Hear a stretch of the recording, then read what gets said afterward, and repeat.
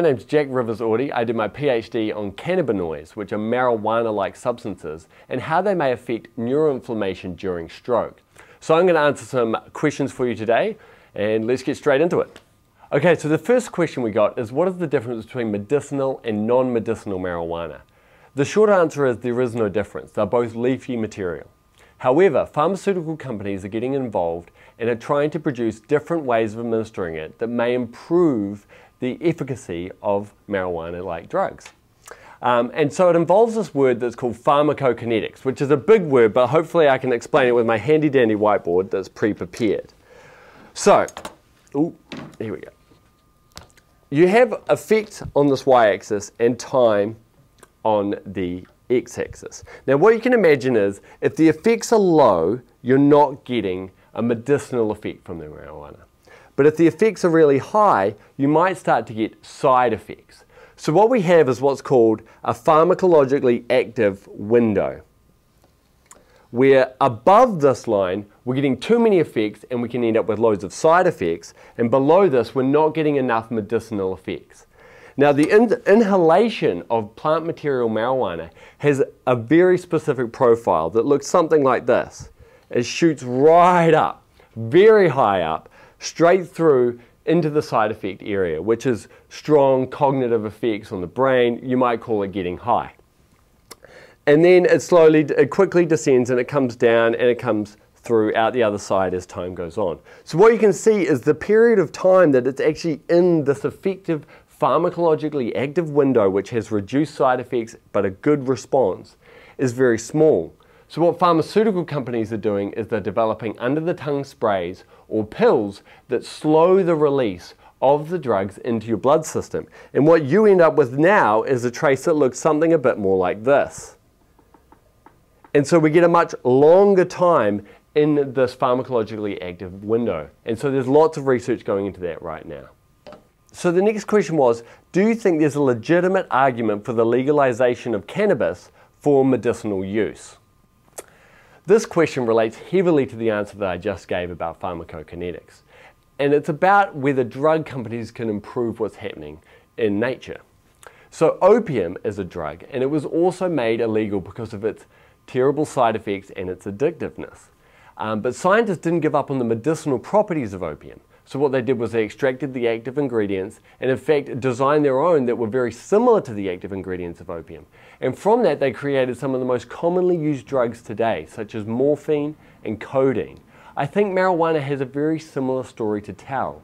We don't go out and smoke opium when we're in pain, so perhaps we shouldn't go out and smoke marijuana when we're in pain. Perhaps we should look to the pharmaceutical companies to produce drugs that maximize the positive effects of marijuana whilst minimizing the potential negative side effects. And then it could become part of an arsenal of drugs that a doctor may have available to treat certain things like pain and spasticity. Okay, so the next question was, can you overdose on cannabis and will smoking it lead to an addiction? So, can you overdose on it? If we mean by having a negative response to it that may require hospitalization, you definitely can overdose on marijuana. The legalization of marijuana in Colorado resulted in a dramatic increase in the number of people hospitalized with overdoses on marijuana. What they tend to experience is a short psychotic event, or perhaps severe confusion, dehydration, a whole bunch of stuff that can possibly happen because of overdosing on marijuana. Can you die from it? Well, you can die from overdosing on anything, but as far as I'm aware, there have actually been no case studies of people overdosing on marijuana to the point that they die. So the next part of the question is marijuana addictive? This again is a bit of a tough question. Now, it's probably not addictive on a similar level to opioids. You won't go through physical withdrawal that can cause a severe risk to your health. Sometimes when people come off opioids, suddenly their system goes into shock and it can cause a severe health reaction. But that's not to say that marijuana isn't addictive. Computer games are addictive, gambling's addictive, alcohol's addictive, and it's all addictive through more of a behavioral response. But interestingly enough, animals seem to also be able to get addicted to marijuana-like substances. So there is a chemical element that's going on in the brain that does result in some sort of dependence on marijuana. And again, the treatments in Colorado, following legalization, there was an increase in enrollment in people who considered themselves dependent on marijuana and would like to get off it and required going through some sort of detox or rehabilitation system. Okay, so the next question, and it was a very common question, is should we legalize marijuana? So the first thing I would like to say is I'm a biologist and I'm a scientist, and we should definitely be part of the discussion, but we shouldn't be the whole discussion. There should be political scientists, sociologists, there should be cultural leaders in the community talking about this. So the real question is, what could a scientist bring to this discussion? And so there have been a lot of studies on this. So the first thing you might want to know when deciding whether to legalize it is does it cause harm? Does use of marijuana potentially cause health risks? And the answer is yes. So there was a study of about 49,000 Swedes, and they followed them throughout their life after they conscripted into the army in 1970. And they followed these Swedes, and in a self-reported survey, those who used marijuana more than 50 times previously, 50 separate occasions, had a 6.7 times chance of developing schizophrenia. So it was about 3.8% of those people developed schizophrenia compared to about 0.6. Now when you adjusted for smoking and IQ and socioeconomic status, that dropped down to about a 3-fold increase. Now that is a correlative study. That's a similar study on those same group of people found that you had about a 2-fold increase in lung cancer. But again, that's a correlative study, and it's very hard to do an intervention study where you force some people to smoke marijuana and you force some people not to. But it's certainly indicative that there might be some negative health side effects there. The second thing you might want to know is, will legalizing it increase its use? And the answer again is probably yes. So certain countries and certain states in America have legalized it, and following legalization there has been a substantial increase into the number of hospital admissions caused by overdosing on marijuana or having developed a dependence on marijuana. And you would expect that overdose or dependence to be proportional to the number of people using it. Similarly, when they legalized medicinal marijuana and you had to register for it, those registrations increased dramatically over time. As soon as you gave an avenue to smoke marijuana, the usage will probably go up.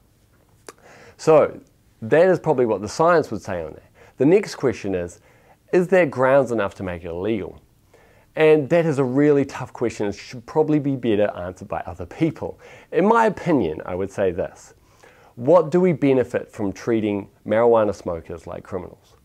What do we benefit from treating people who are addicted to opium, people who are addicted to amphetamines? What do we benefit by treating these people like criminals? And in fact, what do we benefit from treating criminals like criminals? The system may not be working very well. You're getting a third of criminals released in the UK reoffend within 12 months.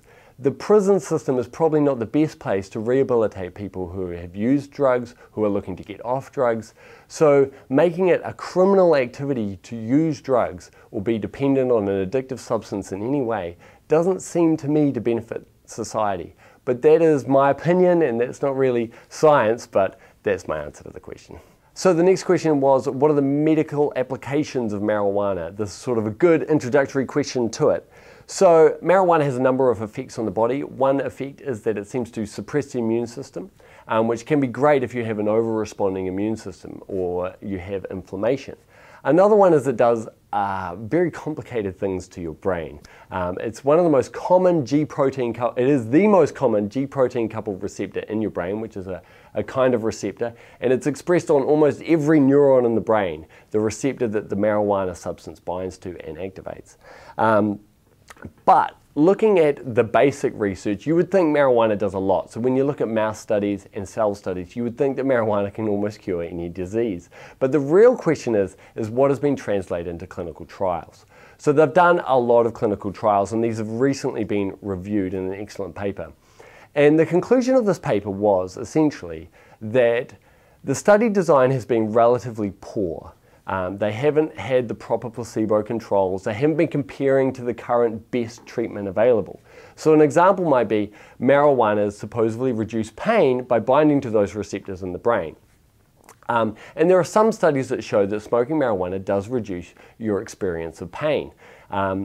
However, when you compare that to the current treatments such as codeine, which is an over-the-counter pain relief, the study seems to break down, and they found no difference between codeine and marijuana in terms of pain relief. And it becomes complicated because there's what's called the placebo effect. If you think you're getting a treatment, you tend to feel better. And so with these kinds of responses, like vomiting, which is another thing marijuana has been prescribed for, spasticity and pain, there may be a real placebo effect going on. So how do you control for that? Well, you give half the people a placebo, which doesn't have any marijuana substance in it. And then you give the other half of the people a pill which does contain the marijuana substance. And you compare between these people. But there's a problem. The people in the marijuana groups will experience the effects of marijuana. They will know that they have taken a marijuana pill, whereas the people in the placebo group may not experience that. So there's this immediate unblinding. Suddenly they go, oh stink, I didn't get the treatment in the placebo control group, and oh yay, I got the marijuana treatment group in the marijuana treatment. I got the treatment in the marijuana treatment group. And so then just by internal experience, they might see that there is a drop in pain or a drop in nausea. So they're very hard studies to do on marijuana, and the evidence is pretty average at the moment.